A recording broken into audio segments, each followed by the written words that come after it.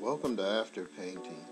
So what does one do when one has finished painting the great majority of their never-ending hoard of unpainted lead wargaming miniatures? I don't know. So that's what we're going to find out in this show. So stay with me. Leave your comments, suggestions, and concerns. And let's go and see what life is like after painting. Hey, welcome everybody to another episode of After Painting. So we are finally back and settled in Texas. And this will be the first After Painting here, and it will be the last one of the year. So it's kind of my After Painting holiday special, but there's really not anything Christmassy or holiday about it. It's just what I do on a normal basis. So we got some interesting things for you in this episode. Kind of a mix of a lot of different things that I think most of you guys will enjoy. So if you're new to our After Painting, basically it is kind of like a variety show. You know, we kind of move from different things and we track the progress, usually of one project or one thing from beginning to the end. And that kind of brings me to the first thing we're going to look at today in After Painting. Take care.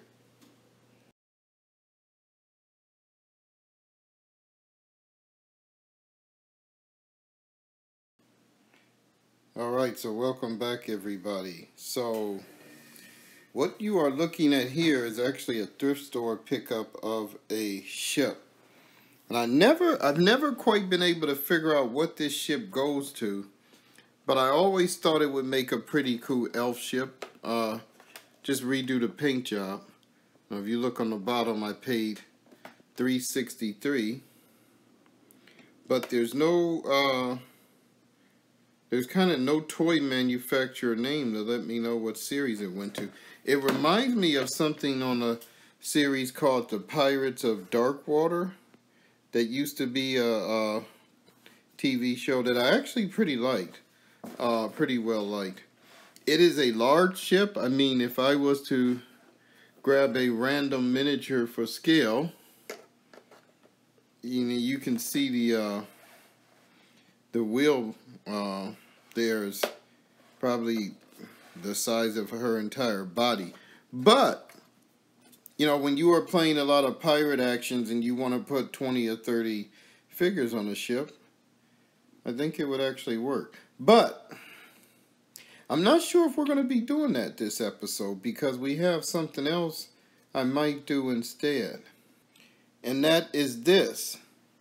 This is a thrift store castle that I picked up that I have no idea what it goes to. I believe it probably went to some Disney playset. Now you can see I've actually started repainting it, but I've never quite gotten back to it. I probably started this over a year ago. And I'm thinking now may be the time to see if we can bring this castle to life. It does open, but I will show you guys what it looks like on the inside if we decide to do that. But maybe I'll do the ship. So you guys will not know unless you watch the rest of the episode, you know, and find out which one of these we are going to turn into a completed hobby project in this episode of After Painting.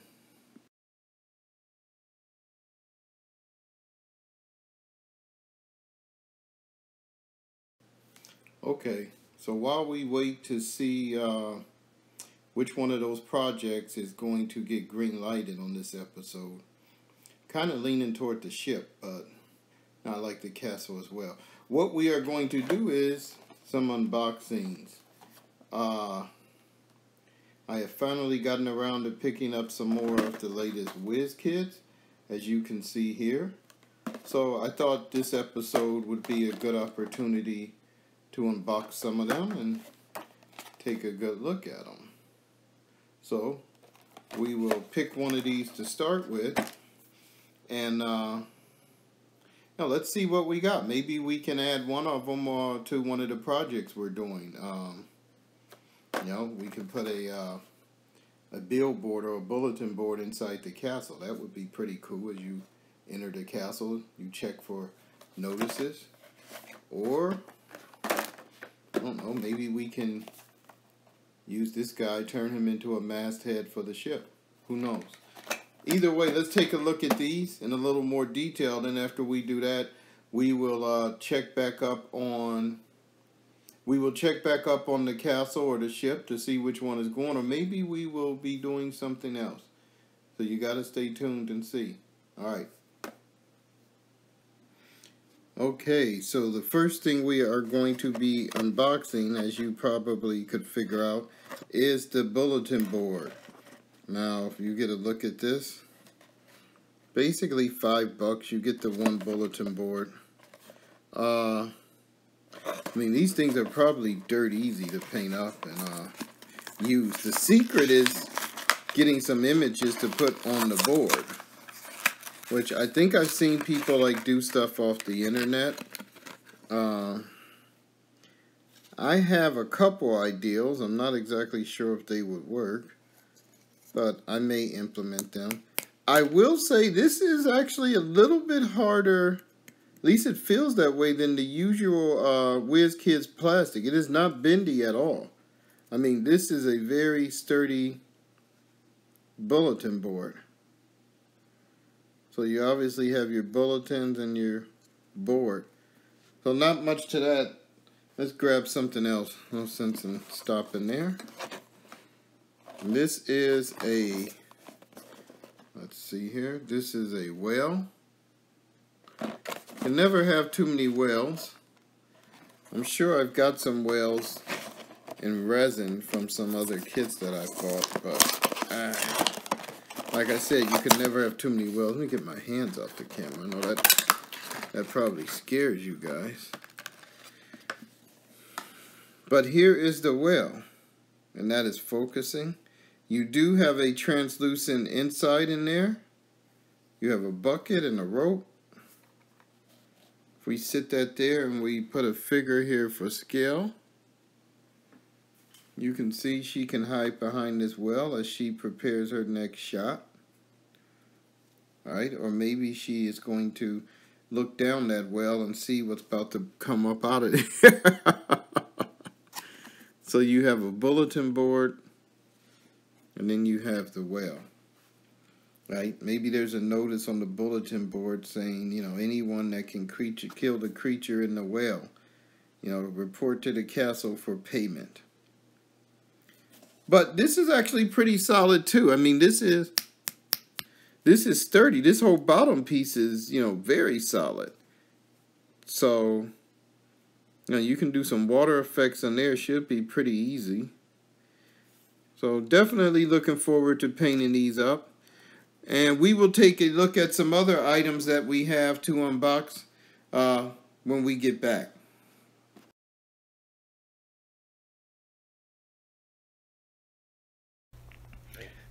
Hey everybody. So in this little segment, I am going to paint this figure of Robb Stark. I hope you guys can see that. The lighting is a little bad. But every now and then I get people that say, oh, I wish you would do a painting video, or, could you show us how you paint? So I think this is kind of a good miniature to start with. If you look at the sample picture, there's 1, 2, 3, maybe 4 colors. You have the brown fur, the silver armor, the kind of bluish gray undercoat or gambeson, and then the blue cape and surcoat. Now I'm not going to follow that exactly because I don't technically like it exactly. You can already see I've already primed the miniature in gray, and I've already done his fur white because I was working with another figure and I didn't want to waste the paint. But I am going to follow probably 90% of it. So let's take a look at how I do this. I think I can get him probably 75% finished while we sit here. And I will try to explain to you guys my thinking and my theory as I go, you know, with how I paint my miniatures and exactly how I paint them very quickly, usually.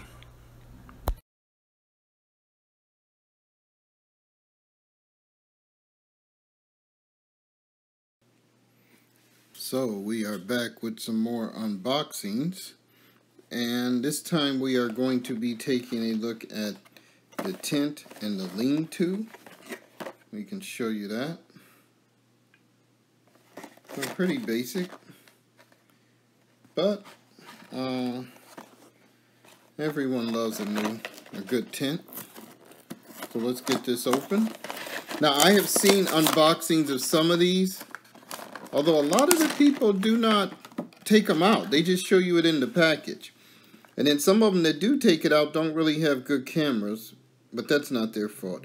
So this is just a basic lean-to, which is actually nice though, because you could literally make one of these on your own to match it. You take some toothpicks, then you put some type of covering over them to be the fur.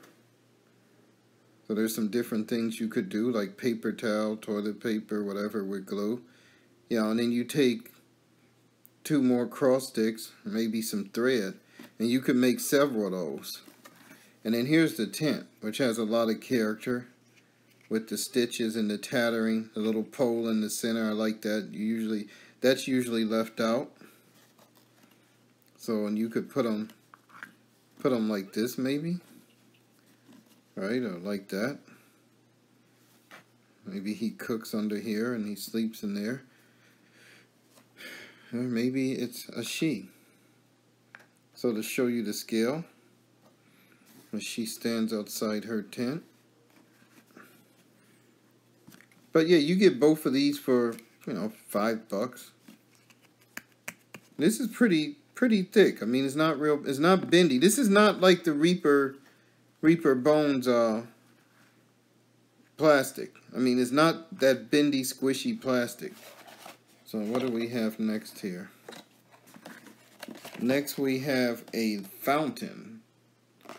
But obviously that is Poseidon or Neptune, I guess, or their D&D version, which is a fountain. Let's get this open. And let's see what this looks like. This is always nice for a town or city square. You know, again, something you could sit in the cat. Okay, so the first thing I noticed is it's multi-part. So you have this base here, which looks odd without the fountain portion in it. So you put that in there. I mean, I'm assuming you would glue this if you want this to stick. And there is a slot, I guess. Okay. And then you get the actual fountain. Now, I guess this is actually nice for painting, because you could paint them separately. This one appears to be one piece. Little bent there, but that actually might not be bad for some character. You know, you could do a chipping or dent effect there to look like it got bent maybe during a battle. The spear is a little bendy, but not worth trying to fix. You put this in here. I'm assuming yeah, there's a slot. There it is. It has the water on the top and the bottom.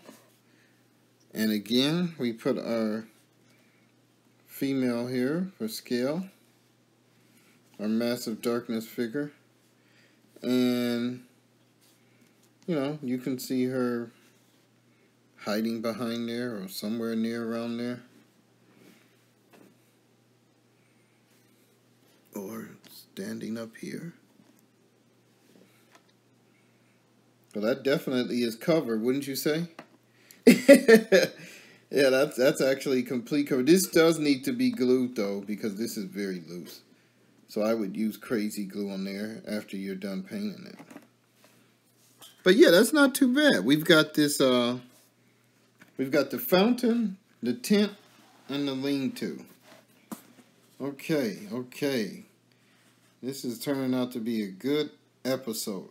All right, let's just get back to the rest of the show. See you in a minute.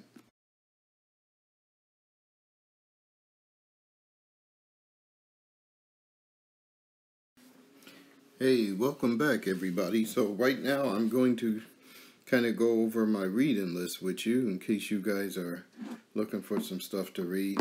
It's always nice to intersperse some good fiction with your hobby, just to kind of give you some ideas. Now, this is a series, I think it's called The Viking Dead, but it's called the Tomes of the Dead. It's a guy by the name of Toby Venables.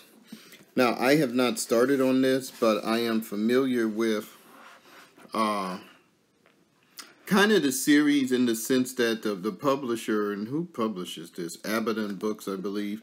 What they do is they take medieval era, Dark Age era, and they kind of mix it with Gothic horror. So what we have here, it says it's Northern Europe, 976 AD. Beowulf and the Viking crew of the ship Hafna flee up an unknown river after a bitter battle, only to find themselves in a bleak land of pestilence.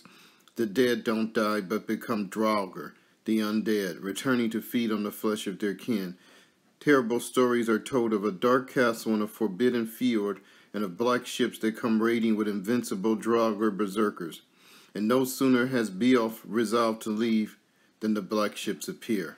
Now stranded, his men cursed by the contagion of walking death, Beowulf has one choice: fight his way through a forest teeming with zombies, invade the castle, and find the secret of the horrific condition, or submit to an eternity of shambling, soulless undeath. So, and you can see here that there's other books in the series. I like the art. I'm not sure who did the illustration. Berserker. Undead Berserkers. So how would those be for miniatures, right? That'd be friggin' cool. This is not an easy book to find. I think I had to order this online. I looked at half-price books, Barnes and Nobles. It's not carried on the shelf. What is the... let me see what the publication date is, in case that will help any of you.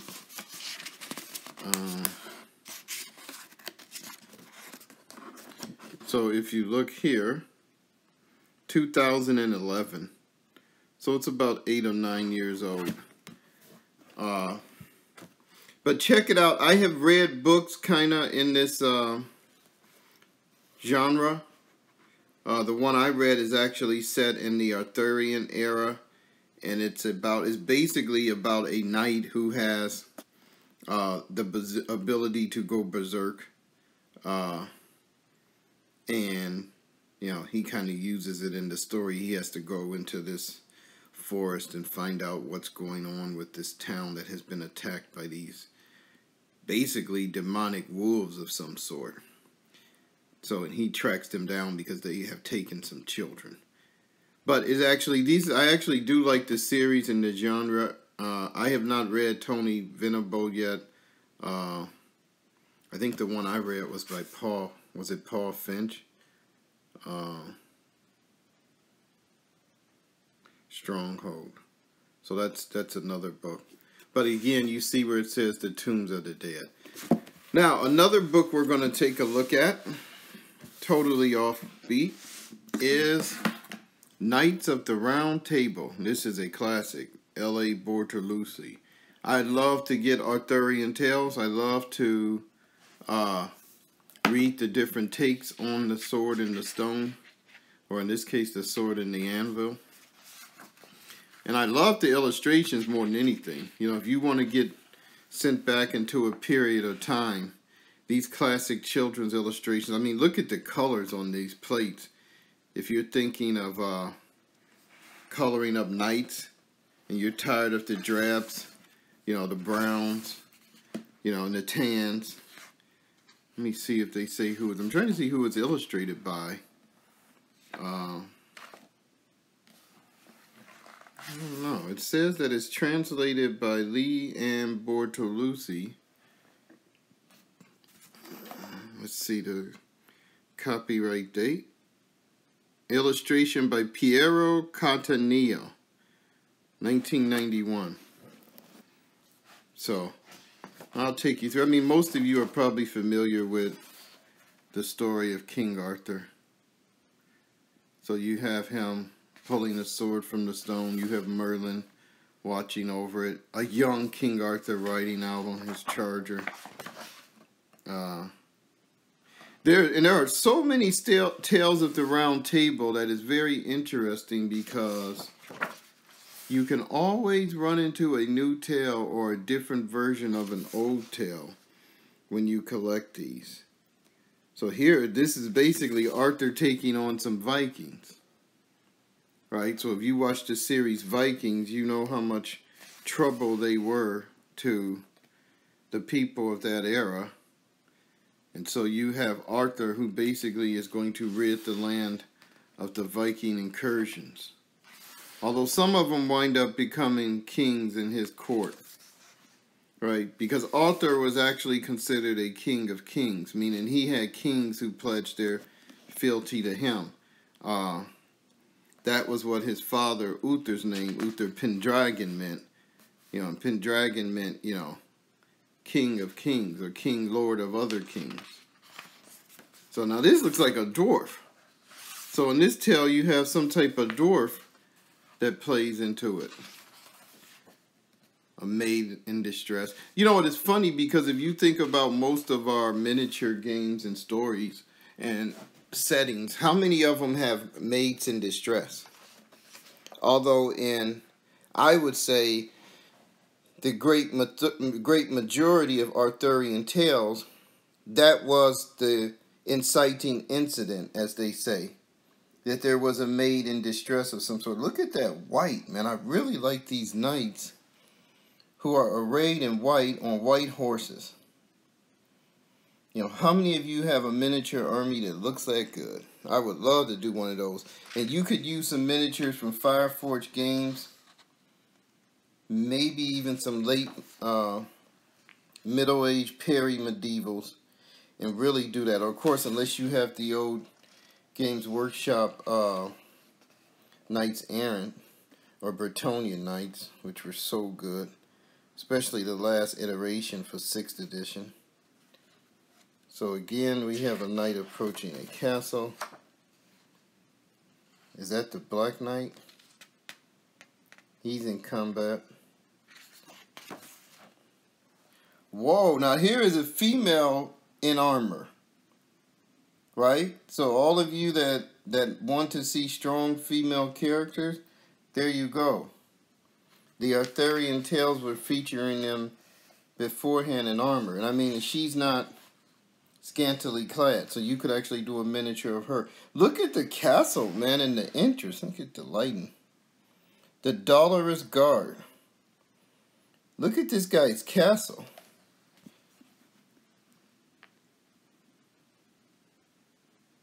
That looks like a crypt of some sort.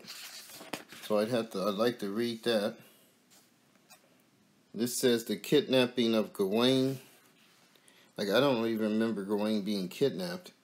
I remember him being captured on several occasions and having to submit to errands. Which is another thing you can play out that you never really hear about. Is, say you do a scenario and your characters lose and are captured. Right? Instead of being killed, perhaps they're captured. And in order to be freed, they have to complete some quests for the person that captured them. And so this is a way of actually putting in some not so honorable missions for your characters. But, you know, they're doing it out of their, either the pledge that they have given, that they cannot take back, or to maybe release, to have one of their fellow companions released, right, who is being held until they complete the quest.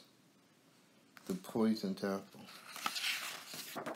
Right, and that pretty much gets us toward the end. Now, I do not think this one ends with Mordred. Right, so this is just various tails. Morgan Le Fay schemes. Look at that cart. I like that. The war between brothers. So now, I don't know. In some tales, Mordred is Arthur's son. So I'm not exactly sure if that's what they're referring to with the war between brothers, is whether or not they're saying Mordred is his brother. Okay. The attack of the Joyous Guard.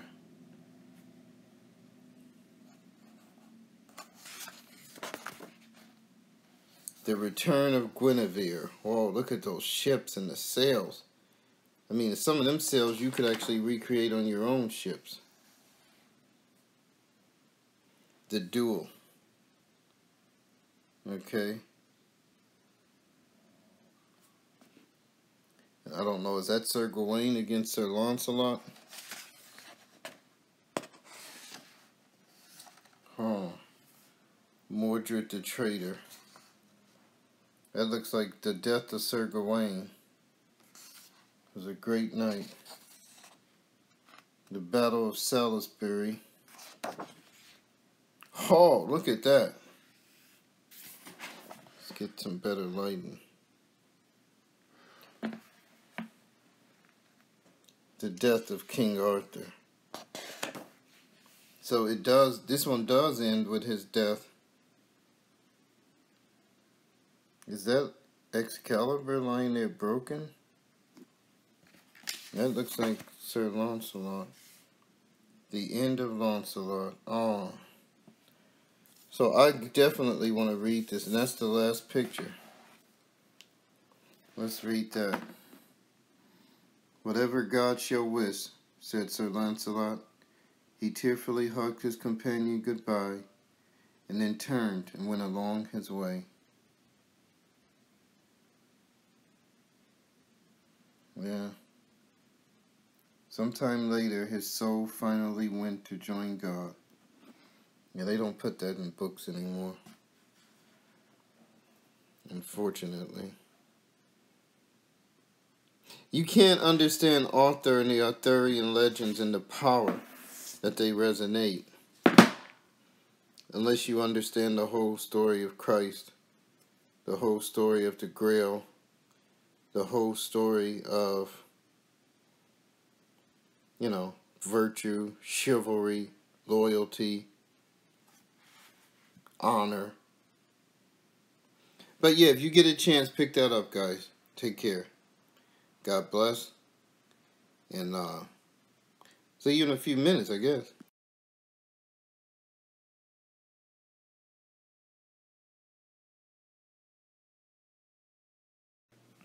Okay, so everybody, if you can see here, I've got all of my colors that I think I'm going to use laid out. I've got this blue. This is actually called a Mordian blue. Old Citadel color. I really like this color. I don't know what it's called now. But I've got some gold, which you didn't see in there. This is brass, but I use it as gold. Some black, some brown, some gray, and then some Shadow Steel by Reaper. I tend not to use silver, you know, unless I'm doing paladins or something. I've also got my miniature right here, who I will try to move into view. And you can see I've mounted him on a a little stand so I can hold him. So right off the bat, I am going to start putting this blue here on his I believe this is a surcoat, and I'm using a pretty big brush.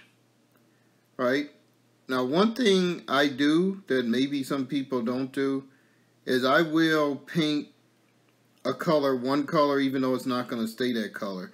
So like you can see, I'm going over belts and things that I will probably go back later and correct those colors. But because it's easier to just do the whole area in this color, I just do it and then I worry about it later. So we get that on there. I'm going to drop that brush real quick. I'm going to pick up this one, and now I'm going to do his cape in a black. If I can get this brush wet. So now I am simply getting as much of this cape as I can get. And again, you know, if I get some paint on the other colors, oh well, we'll go back over it. I mean, that's just, to me, that's just how you speed paint, right? I'm not trying to, you know, do my first pass at a Picasso or something. This is just getting paint on the model. So hopefully you can see this. I can't see the camera while I'm doing this, but I thought the black would actually be a better cape or cloak or whatever, because it's more consistent with the movie, even though I know these figures are based on the book. That doesn't mean much to me. So I got the black on there. I'm going to do his boots in black while I'm down here, because part of the boots are showing, so we'll get those. Now you did notice that his flesh was already done, and this model doesn't have a lot of exposed flesh. I mean, basically his face, and if you want a hand, I've seen people do this hand gloved, which it doesn't appear to be gloved to me. So we have that done. Next we're going to do his hair, and I usually will use the same brush. I mean, I don't tend to switch brushes very much at all. If you get a good brush, I love, this is called the Reaper, I forgot what it's called, like the Reaper Army brush or something. But I love this brush because I can do small things with it, or I can do rather larger things with it, or medium things with it. You know, just by kind of contouring the brush edges, I can get in just about any area I want. So you can see there, his brown hair is done. I got a part right here by his neck that I didn't get with the blue. So we will go in there and put that in there. So we want to make sure we get that. Now we're going to have to let that dry to a certain extent before we can go over the stuff like the belt and the pouches that are under there. But you see that is done. So next I am going to do his armor, which is basically this arm here. So we apply this paint. And I'm what you call a pusher, I guess. Meaning I tend to put paint on the model and then push it to where I want it. Some painters actually will only apply the paint very thinly to a certain area, and you know, then they'll go pick the brush up and go to the next area. I will tend to put it in a spot and then push it across the model to other areas.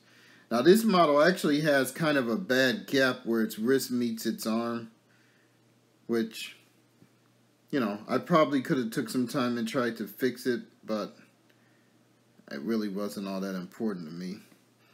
So now I'm doing his leg in the armor, which I think in the picture they might have had his leg as gray, which I don't know if they meant that to be armor or if they were trying to show that he had breeches on under there, but I'm doing his legs as if he's fully armored. So we're going to get in there.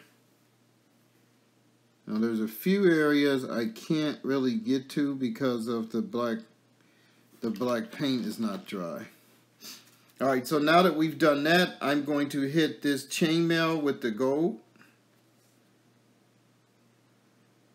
Which really, I really like using gold in that. I mean, I don't think nobody ever had gold chainmail, but I could be wrong. So I will also hit his sword hilt right here with that gold, or the actual color is brass, but I like it better than regular gold, so I call it gold. So we have the hilt. Can't really see the pommel of the sword, so no sense in painting that. Also called the handle. So I am going to do the actual blade now with this same shadow steel, which is a nice color. And again, the blade, you can't even get to all of the blade, unfortunately. That bothers me because I'm afraid it's going to show up later. But you know, you get to what you can. You can see I'm turning the miniature an awful lot trying to get under there. But from what I can see, I can't get to all of it. So there is one little thing I could do. Is maybe hold this up. Get that under there. Just to get some space, but it's not gonna stay up. So probably can't see it. If I can see it later, I will go back. Now at this point, I mean, there's not a lot else you can do while you wait. You know, he's on some kind of rock or stone. So maybe I will paint that. You know, I will find a color to do that. Let's just try a bone white right here, or a skeleton bone, to do this rock or stone. Mix a little brown in there. I'm just mixing that up on my palette. Just to give this a rocky color. Now pretty much until the rest of this stuff dries, I really can't go back in there and like touch up the other details. I'm just going to get a bunch of smearing. So pretty much at this point, you know, we're just going to probably have to put the figure down and wait for what we've done to actually dry. So we've got this base kind of pretty much done. But like I told you, this guy is, I mean, he's basically 75% finished. You know, I can do some accents and some, you know, I'm going to have to do some touch-ups, but like his little pouch here, you know, I can do that now in brown.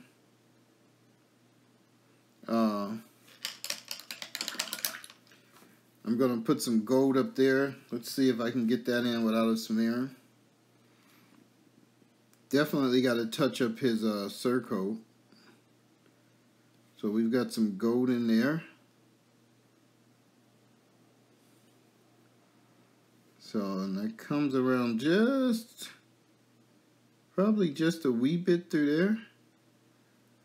Maybe a little more. We'll put a little gold trim there.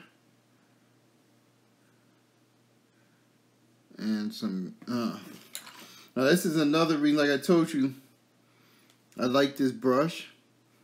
Because now I want to get right up in here, and I hope you guys can see this.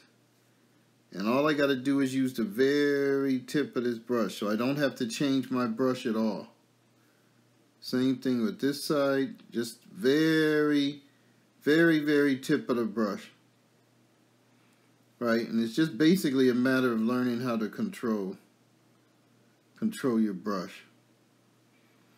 So some of that's going to need to be cleaned up. All of it will pop, as they say, when we put a wash over this. You know, you can do a black wash or what they call Agrax Earthshade, which is a brownish wash. I will probably do a black wash. I just usually like when guys are more stoic. And I'm getting right up in here around his collar. I just wanted to put a little gold up there on the collar. So he's actually looking pretty good. I'm going to need to clean that up maybe with some white, some of where the brown hair came down. The cloak you can see here has gotten a lot on it. But black, you can put black over almost anything. So You know, if your black gets messed up, you can almost fix that without even waiting for the other color to dry.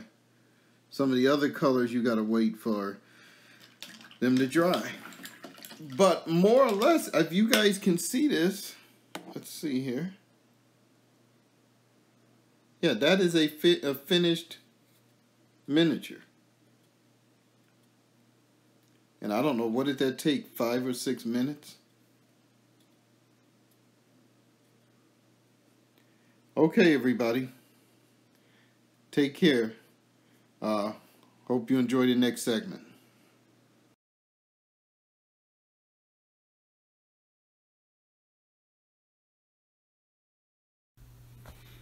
So we are back. And if you were voting for the castle, then you got your wish. Because this is kind of what I am going for. The look, I think this is called a medieval Amsterdam castle.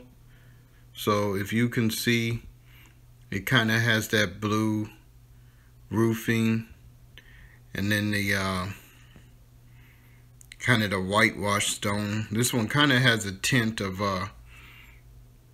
kind of like a earthy color to it, but now mine has a few more details in it, so I will have to ad-lib those details. But for the most part, you know, this is what we're going for. We're going to try to get that look. So let's see if we can get the castle over here and take a look at what we're going to need to do. Alright, so I have the castle on my workbench, and for purposes of this, it doesn't really matter what's on the inside. We'll deal with that later. I'm not sure if you can tell, but the roofs are actually already tiled in the blue, because I think that was the color I spray painted the whole model. It was a grayish blue from Army Painter. So I may have to go back over those they've dulled out over the years. The walls are pretty much already white. Again, I will have to go over those. All of this is going to need to be painted. So this will all get whitewashed.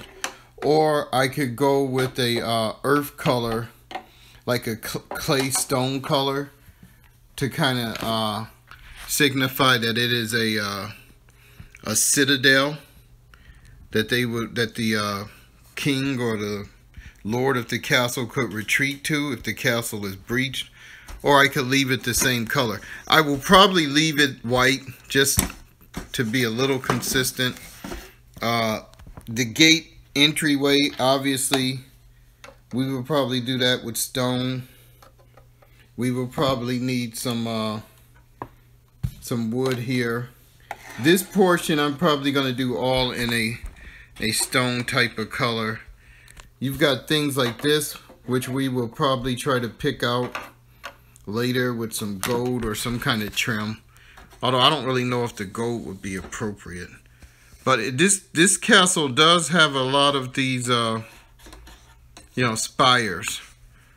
So I don't know, if you try to think about them too much, you could really make the whole castle too busy, which I don't want to do.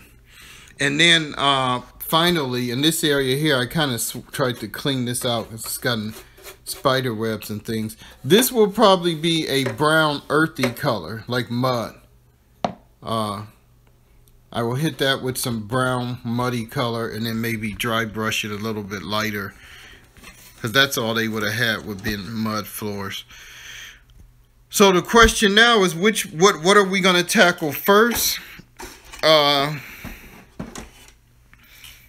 imagining I should probably do the white in here first. That way, in case some gets down on the ground, I can cover it all up with the muddy color. So do that last. Or I could do this area down here, just something easy to get the stonework out of the way. So that is what we are aiming for.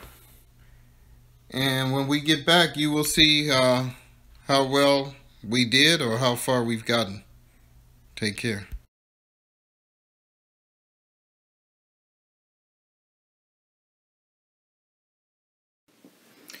So I have a little confession to make.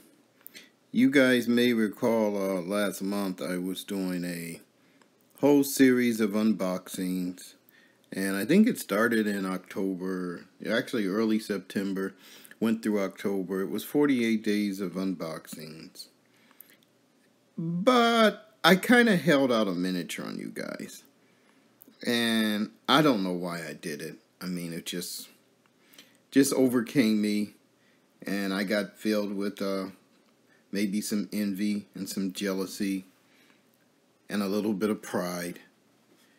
And so I decided not to unbox this miniature. But now I've had a chance to reconsider my ways. I've had second thoughts. You guys are so good, so kind to me, so nice, that I decided I am going to unbox this miniature. This is a knight.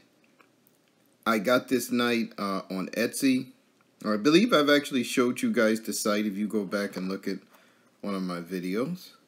Don't remember which one it was, or else I'd put a card on at the end. But I think it was one of them during the unboxings. Probably when I unboxed the Brother Vinny stuff. So take a look there. I think I mentioned Etsy. But I think the guy that does these is named Denis Samarin. He is in Russia. It takes about 4 weeks for these to come. But usually you will get notices that, hey, the order's received. Your order's been processed. Your order has shipped. Your order has arrived. So, you know, the 4 weeks goes kind of quickly that way. It's not like you don't hear anything for 4 weeks and you're wondering if, you know, you paid money to a dead site.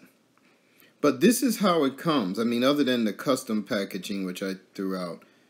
So he has his own seal, which I think is lovely. It says Fantasy Minis, which you can see there. And now we are going to open it up and take a look inside. I don't recall looking at this. So I think I am going to be as surprised as you guys are. I do recall getting it, you know, obviously. So you get this packing material. We'll take that out. And underneath there is this miniature. Now the miniature is multi-part. A lot of multi-parts. Looks like you have a, wow, look at that. Another seal. So I will tell you the miniature cost about $18 on Etsy. And then by the time you add the shipping, which I think was like $8 American, it was like $24 for one miniature. I know. But I had looked at the miniature many times and said, no, that's too much for one miniature. You know, that's too much for one miniature.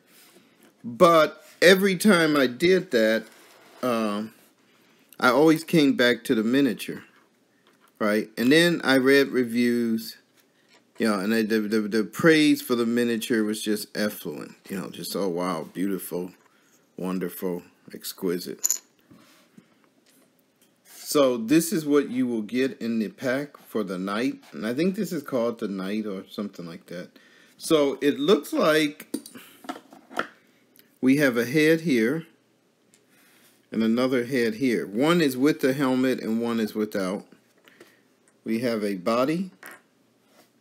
I don't know why this stuff wants to go out of camera. But we will work up here. So we have a body. We have an arm with the sword. We have arms with a hand holding a sword. And this arm is holding it from a two-handed point of view, a two-handed clutch. Oh, wow, look at this. This is his cape. Look at those wonderful crosses on there. Yeah, that's what I love to see. Look at that detail. Look at that detail. A lot of people may not know that the Russians were actually one of the staunchest defenders of the church in its early years. Well, I guess maybe not its early years, but, you know, during the medieval ages. So we have here, I love this thing. I don't really even know what to do. I think this could be his base. This part. So you got a base here, or you can base him on this stylized base. Because I think I remember seeing somebody base him, putting him on this as a base. Look at that. I mean, look at that. Wow. Little fleur de lis. Here's his shield. I'm going to give you guys close-ups of all of this to make up for not having shown it to you earlier. So that appears to be a shield. Let's see if I can do that, get my hands out the way. With a lion.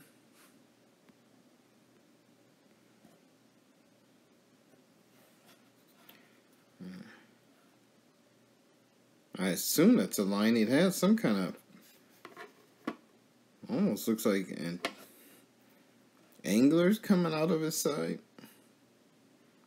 Let's see if we can get closer. It doesn't like when I do that.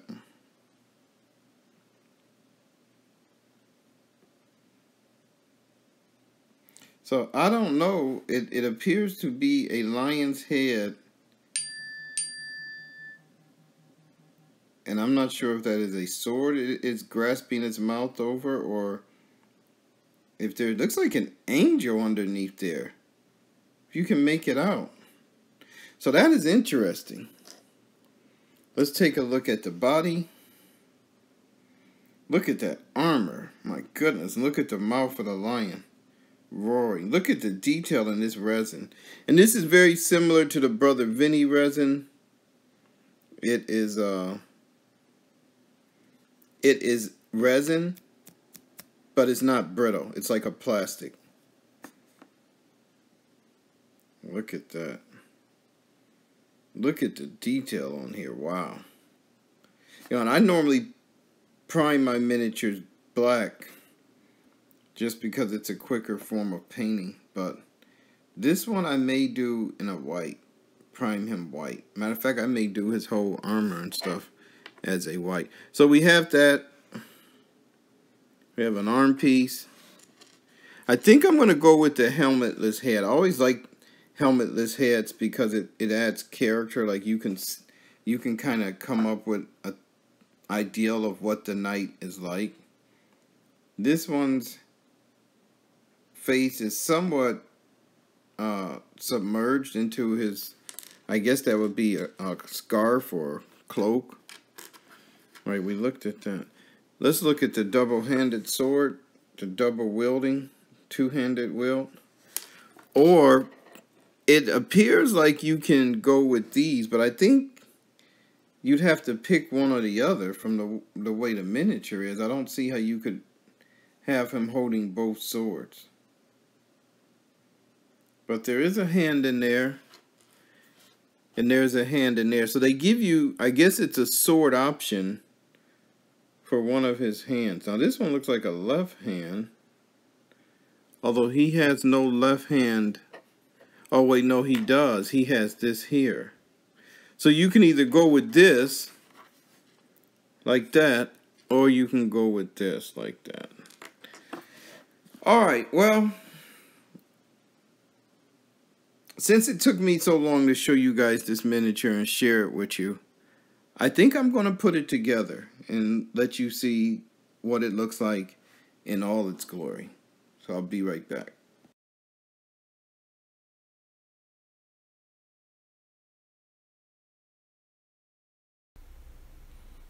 So welcome back everybody. Sometime later, probably a couple of days later from when I first showed you this, but through the magic of video we are able to do this, and that is why I like to do these when I do my after painting show. So I'm just going to show you the progress I've made on the castle. Mostly I've just spent a lot of time trying to get some base paint coats down. Some of this may change because I was testing things out. So here I went with kind of a terracotta for the floor up there. I may go ahead and make that brown like the rest of this just so it doesn't break it up. I've used this kind of antique white here. And for a model this big, I mean, I'm using craft paints. I'm not using my more expensive paints. So this is burnt umber, which is on the base there. If we move down the castle here, I did decide to kind of add one feature because I didn't know what to do with these kind of windows and these trellises. So I decided to board them up. I figured during wartime this would be a very vulnerable spot, so that would get boarded up in a certain way. And I'm going to probably put a wash over these to give them a wood effect, but I kind of like that. If we turn the castle around here, we can see the front entrance where I have the door or the gate. I have not painted the stonework around there. I just painted the gate brown. If we come further up, you can see the brown. Mostly all of this brown is going to get a dry brush. So basically it indicates woodwork. Or it just basically indicates dirt.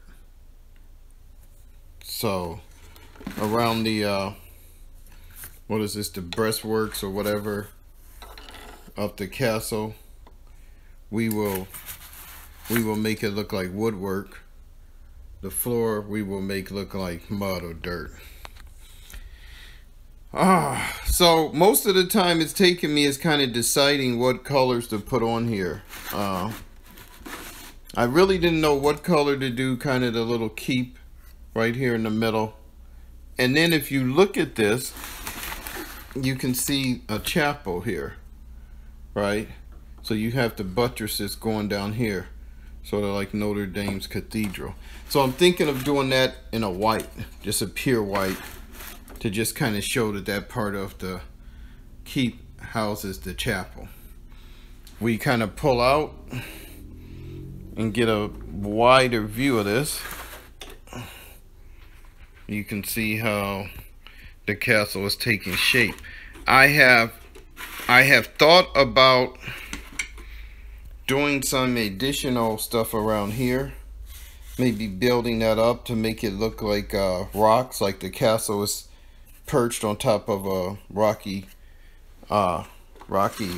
fortress, which normally would be the case if they had one to perch it on. So I may try to build that up. I don't know. The problem is if I use plaster or caulk, I'm not sure if it's going to really stick to the base when I go to pick it up, or whether it'll all just start dropping off.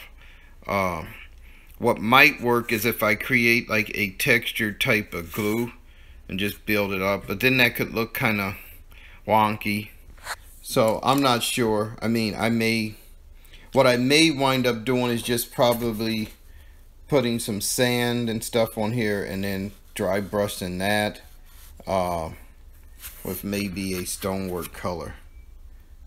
But so that is where we have made it to with the castle yet. So I will try to do one last update before I close this out. It just depends on when I want to get my video put up, whether I want to hold it for another day or two. But if nothing else, we will do an update and we will open this castle, right? I don't know if that opens, but we will open the actual castle and show you what it looks like inside. All right, see you then.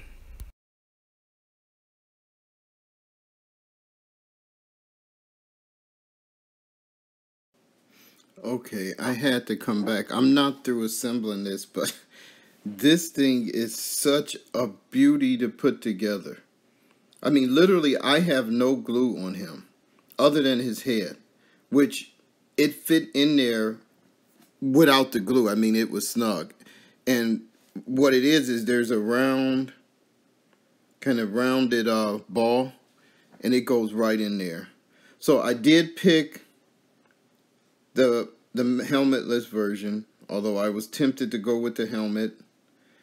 He can hold double swords, or he can go with, oh, this is such a hard choice, or I can go with the two-handed sword, which is a beautiful looking sword. As much as I like the double swords, I think that would be more appropriate for a cavalier or fighter or something like that. Since he's supposed to be a knight, I'm thinking I got to use the two-handed sword. Alright, so this comes out. And I mean, this stuff is not glued, but it fits in there perfectly.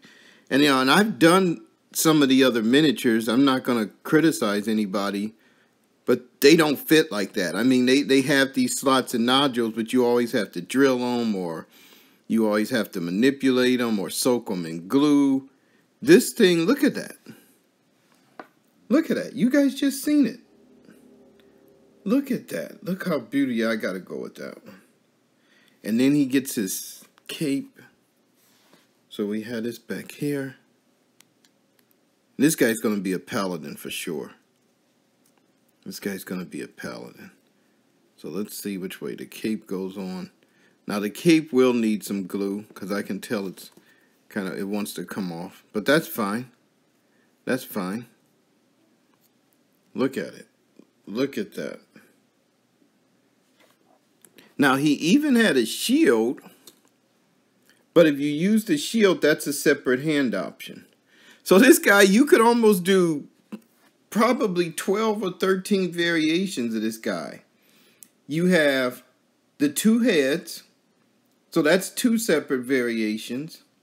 You have an arm option, two arm options for the left hand, right? Because you can have it holding this or with its own sword. That's 4. 2 arm options for the right hand, because you can have it holding this or a sword. So that's 6.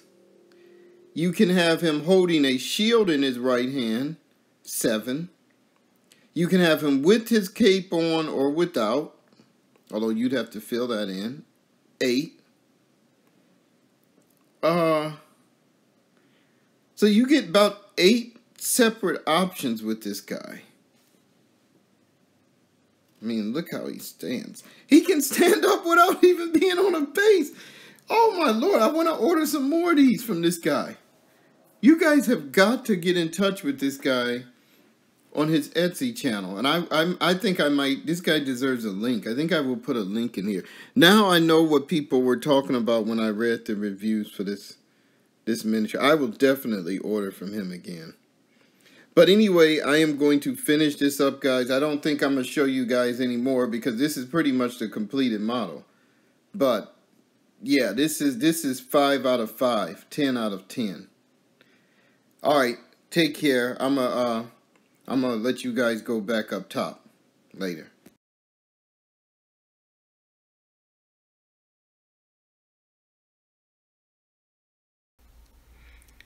And so this is the somewhat completed castle.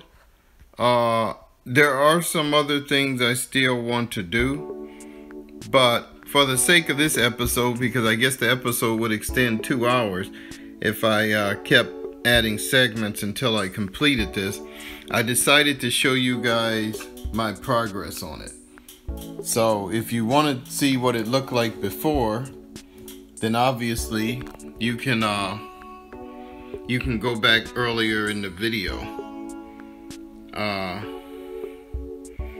Yeah, it's been a lot of painting, a lot of touch-ups. Actually, doing something like this in many ways is a lot more difficult when you're dealing with a big old toy than it is dealing with a smaller miniature, because every time I tried to get into a crack or crevice, I went over another area and then I had to redo it again. But just to kind of show you some of the highlights, so the door here has this kind of wooden effect, dry brushed.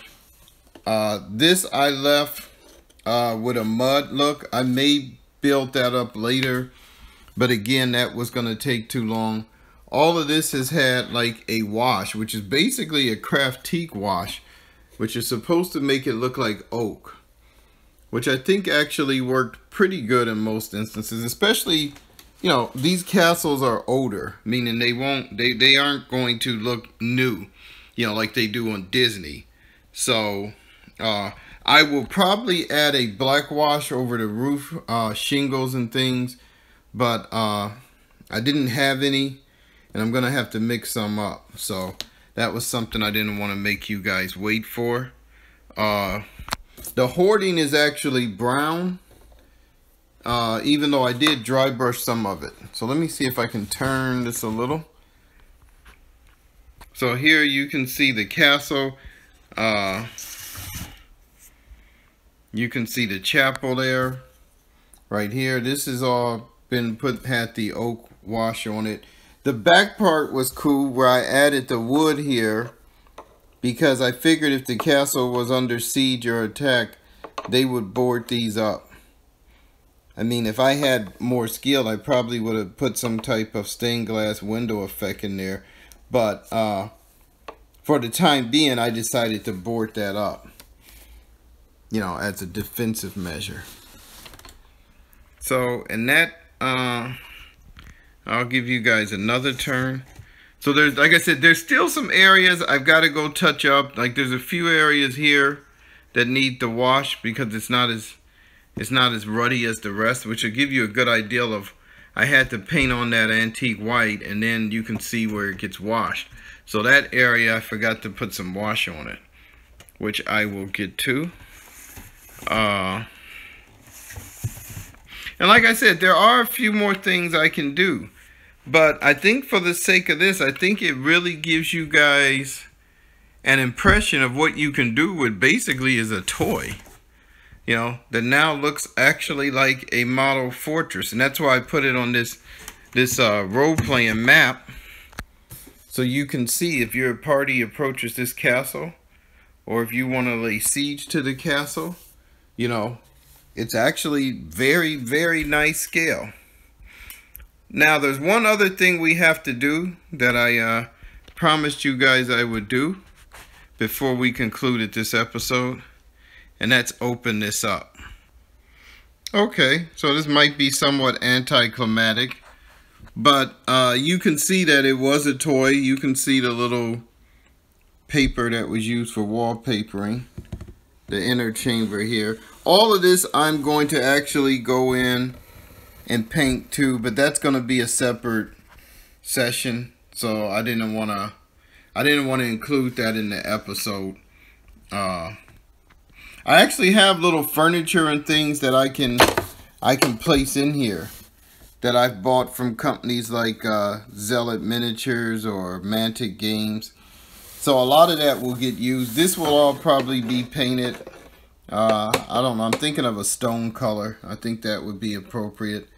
These rooms will be painted. I'm going to leave the paper just because it is medieval. But yeah, I just wanted to show you guys the inside. It does have an inside, so you can obviously put miniatures here on the different levels or whatever if you decide to use it like that.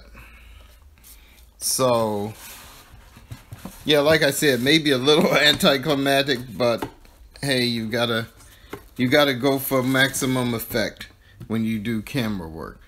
So I hope you guys enjoyed that. I hope you guys enjoyed this episode. I think it's a little bit over an hour.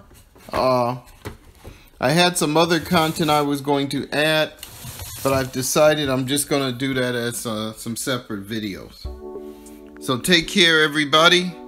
God bless until I see you guys next time on After Painting.